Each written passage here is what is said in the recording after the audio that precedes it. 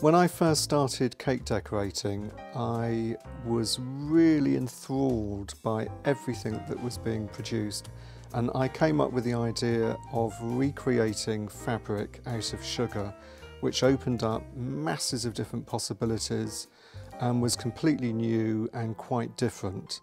And at the time, I don't think I fitted into the UK.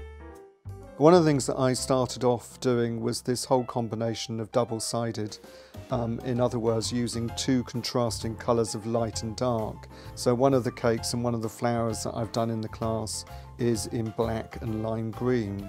And I think if I'd have done that cake 20 years ago, people would have been absolutely mortified.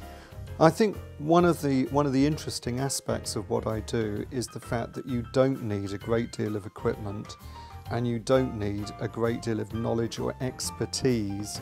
The main flowers that feature in the class are my fabric roses, which are very easy to do but extremely effective and great fun to make. The most important thing though is that you can't recreate these flowers exactly as they're being made in fabric, because real fabric is not like sugar.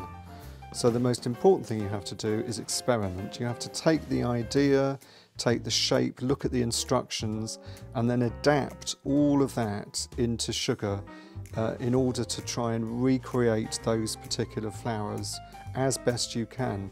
So that's really what I do, is I just invent things, have fun, and adapt things from all around me.